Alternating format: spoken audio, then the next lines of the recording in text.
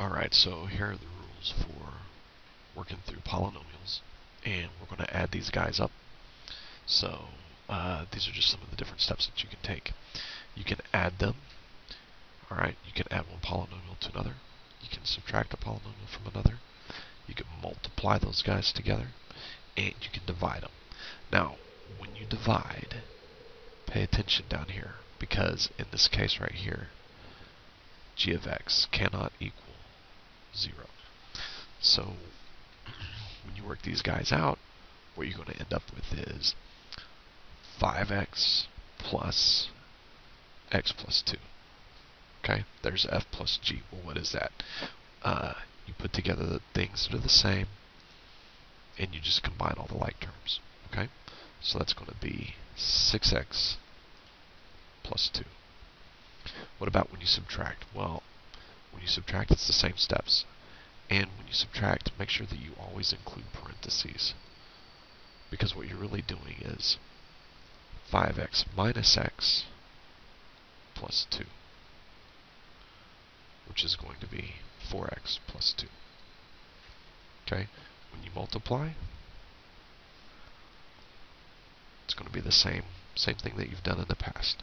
So it's just going to be 5x times x plus 2. And you just distribute that guy all the way through. 5x squared plus 10x. And then when you divide, you're going to have 5x divided by x plus 2. And that's really all that you can do on this one.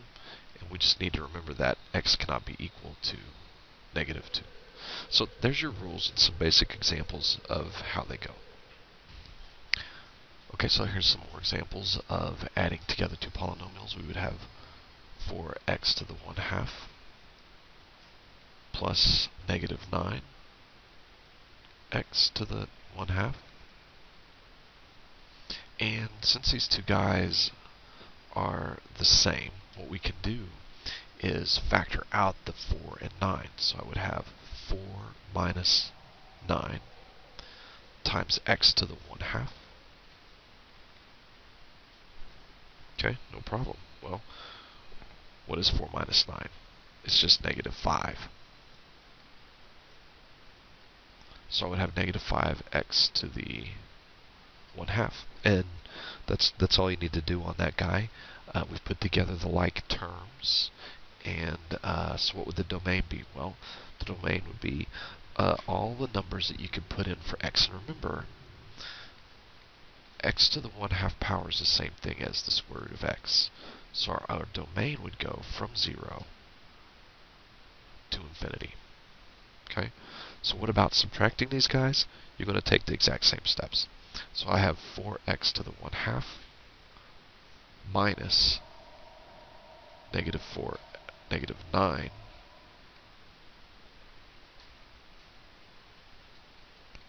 x to the 1/2. And again, these are like terms because I have x to the 1/2. So I'm going to have 4 plus 9 times x to the 1/2, which would be 13x to the 1/2. And again, keep in mind that x to the 1/2 is going to determine our domain, and this is the square root of x. And so again, with this domain, it would be basically all the positive numbers plus 0. So your domain would be from 0 to infinity. Okay, so here's another example using multiplication and division now. And again, you're just going to take 6x times x to the 3/4. And these two bases right here are the same. So you're going to do 1 plus 3/4 to get a new exponent. And that's going to be 4/4 plus 3/4, which is 7/4. So my number here is going to be 6x to the 7/4 power. And so when you're looking at the domain of all of these, you have to look at the domain of the pieces here that you have. And with x, it's all real numbers. Okay, the domain of just the x is all real numbers. But This one is going to have some restriction because we're looking at a fourth root, and that's going to be positive numbers only. And so when you come down here for the domain, then the domain on this guy is going to be from 0 to infinity, because we have we're limited by g of x. When you do your division, you're going to end up with 6x over x to the 3/4. And now since you're dividing, you're going to subtract your exponents. So we're going to have 6x, but now instead of 1 and 3/4, we're going to take our 1 and subtract 3/4. And so this is going to be 4 over 4 minus 3 over 4, which is 1/4. And so that's going to be my new exponent here. And again, looking at the domain on this guy, we want it to be all positive numbers, for the same reason that the first problem was, from 0 to infinity.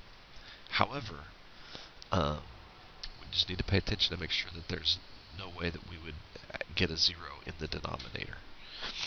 And if we check this initial 0 right here, in the problem that we originally wrote down, we will have a 0 in the denominator.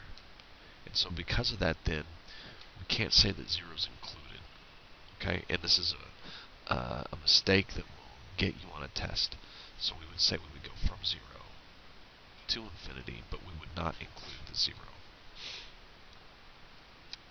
Okay, so function composition, that's the next part. And this can be a little bit confusing at first, but once you get the pattern going, everything should work out really well.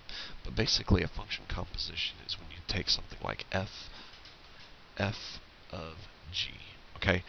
F of g of x, it's a function going from, working from the inside out. So you're going to take the g function and put it inside the f function. Or you could have g of f, okay? Which would be g of f of x, which is going to be the f of x function inside the g of x function. Okay, it looks really strange, but it works itself out. So the domain is going to be the set of all x values such that x is in the domain of f and f of x is in the domain of g. So we've got to use things that can work in both. All right. So let's go ahead and look at some examples here. We've got f of g of x. I've got f right here. I'll write him in green. And I've got g right here. I'll write him in red. Okay. So if I do f of g, I'm going to have 4 times something to the negative 1. And that something is my g. So everywhere I see the x, the g goes in its place on this very first guy. Alright? And what does this end up being? It ends up becoming 4 over 5x minus 2. And so now when we look at the domain of this guy, we just need to be careful because you cannot have 0 in the denominator. And what will give you a 0 in the denominator? 2/5. So you can't use 2/5. So that's all there is to it. Don't let this be a super challenging, super hard type of thing. It is different. You'll need to pay attention to what you're doing. But it is doable. Let's see, I was trying to get these guys to move over just a little bit. Alright, so let's look at the next one, f of f. Now that's really strange. And so when you're looking at f of f, what you're going to do is you're going to take the function f and put it in for itself. And this is going to look a little weird, but I'm going to have 4 times something to the negative 1, and that something's my variable. And in this case, it's the actual function of f, which is 4x to the negative 1.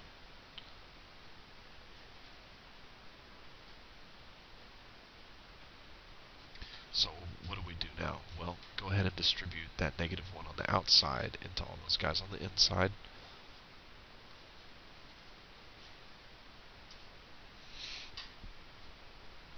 And then when you simplify this, you're going to end up with 4 times x squared over 4.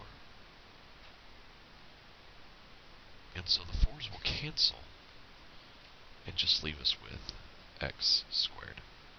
And again, just like with the first problem, we need to check what the original domain is. And in that original domain, we could not use, just like in this first guy, that should say not equals, x cannot equal 0. Okay?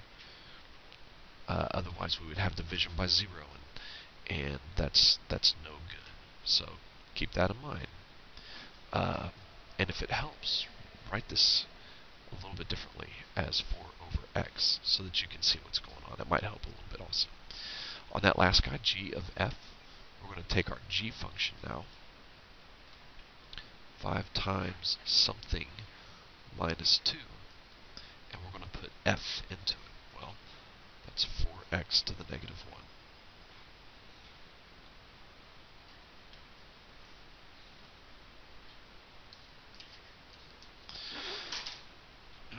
So when I look at this guy, then I'm going to have 5 times 4 over x minus 2, which is 20 over x minus 2. And again, just like with the previous problem, we look for domain restrictions. And again, the only restriction on this is going to be that x cannot be equal to 0. So that's using the f of g and g of f as what's called a function composition. And it takes a little practice. Alright, on the last couple of examples here using composition, if I've got g of f of x, and again I'll do them in green and red, then what I've got is g 2 times something squared with the f now, and f takes that place, 3 times x minus 8. Alright, and then what they're telling us is 5 takes the place of x. Okay, so we're going to evaluate this at 5. So I can actually take this x out and I can put a 5 in its place. And so now when I work this out, I've got 2 times 15 minus 8 squared, which is 2 times 7 squared, which is 2 times 49, which is 98. Do the same exact things on the next problem. I'm going to have 3 times something minus 8, and that something is g, which is 2x squared. But now the x is going to be replaced with 5. So I want to take this guy out right here, and I want to put a 5 in its place. Whoops, that 5 needs to be blue, doesn't it? Let's just make it blue. Alright, so now I start working this guy out. So this is going to be 3 times 2 times 25 minus 8, which is going to be 3 times 75 minus 8.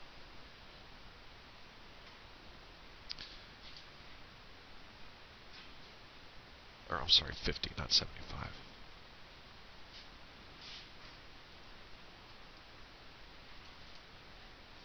Which is 150 minus 8, which is 142.